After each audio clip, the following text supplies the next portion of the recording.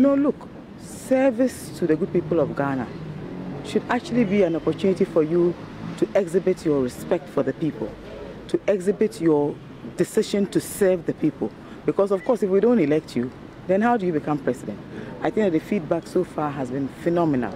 And I know that there's a clamor even for us to do more. And I'm hopeful that the next one will be in the Ashanti region, where we'll be engaging the media on that part of Ghana, and then subsequently to the other regions also.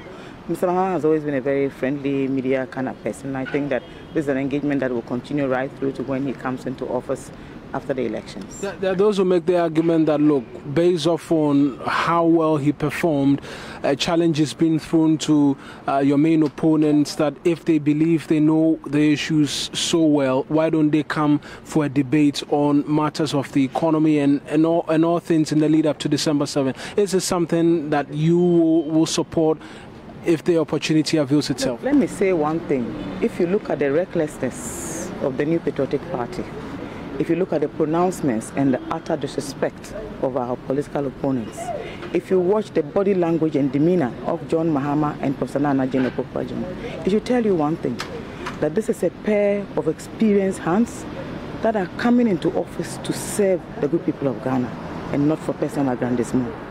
I ask myself a question every day: what is the purpose? What will be the use of a debate with Dr. Mahmoud Bawumia, for example? Let him tell us what he has done with all the lectures, what he has done with all the promises he made. Who is actually fixing the economy now?